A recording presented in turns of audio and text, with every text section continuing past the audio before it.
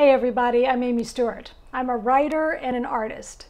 If I could be anywhere right now, I'd be in Italy with my sketchbook. The light is breathtaking, the architecture is gorgeous, and really, everywhere you look is another painting.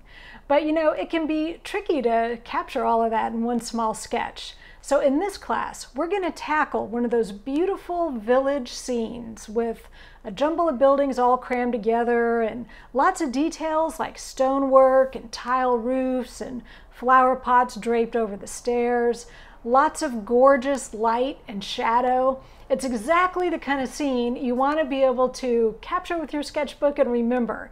But to do that and get it done quickly takes a few special techniques. So in this class, we're going to focus first on getting the major shapes in place by measuring how they fit into the frame and how they fit next to one another.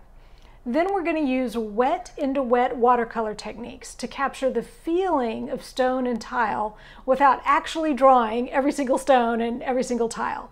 And we'll do the same thing with foliage and flowers. Rather than paint, individual leaves and petals, we're going to use this loose wet into wet technique to quickly capture the idea of greenery and flowers.